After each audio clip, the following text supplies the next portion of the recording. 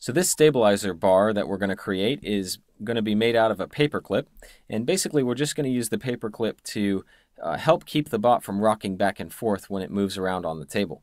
That'll help to conserve the power, and it'll also move more smoothly. So most of the weight is carried by the wheels, but every once in a while when the bot moves forward or backward quickly, it tilts.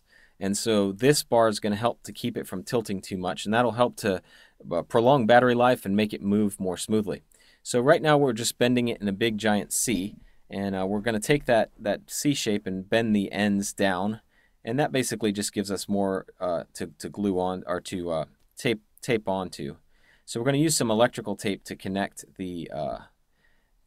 our stabilizer bar, and in order to get it to work right, we need to put two little bumps at the bottom so that it can sort of hold our bot up. And this takes a lot of adjusting.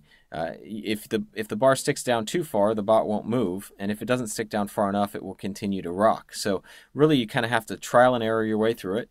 And but once you do, you can get the bot to move really smoothly, and it'll only tilt just a slight amount.